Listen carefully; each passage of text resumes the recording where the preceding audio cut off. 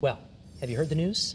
I was actually just reading about it. I was just reading about it on the Channel 3 app. The owners are such nice people. It's very exciting. It's an exciting day for the Ice Cream Social. We have crowned the state's top ice cream shop with your help. Yes, and it's so well deserved. Collins Creamery in Enfield taking the top spot. Look at the crowd.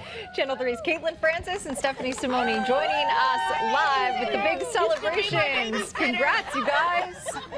Yes! Yes, we're number one, right?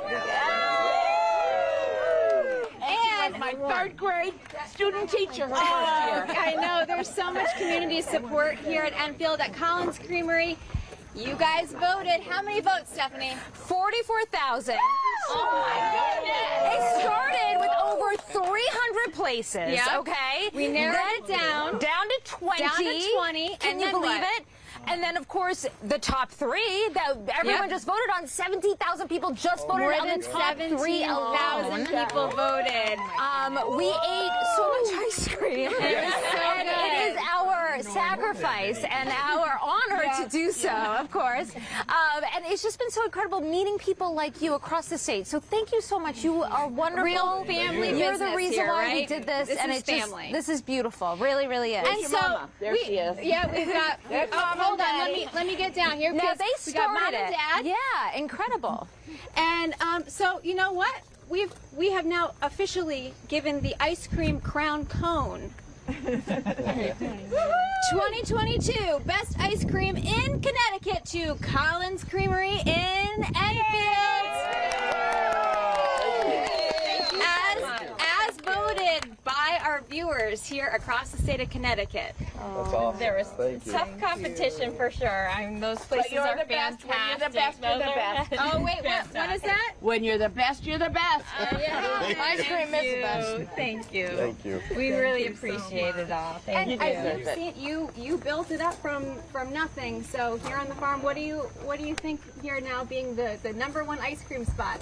Just from an idea about making ice cream, because I couldn't get any peppermint stick ice cream. Make it yourself. Okay, but you can sell it too.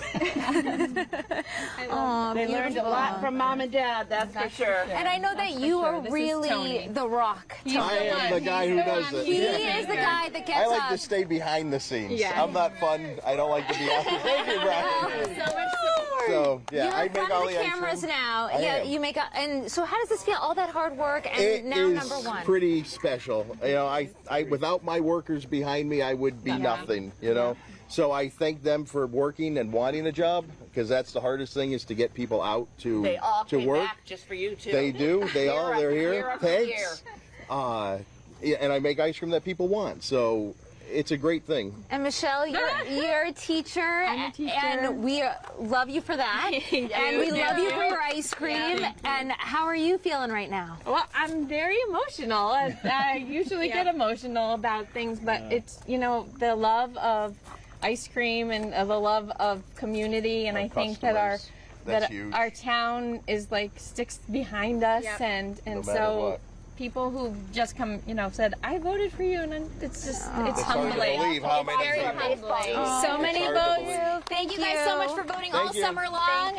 Our ice cream social has now officially come to an end. Back to you guys in the studio. Thanks so much.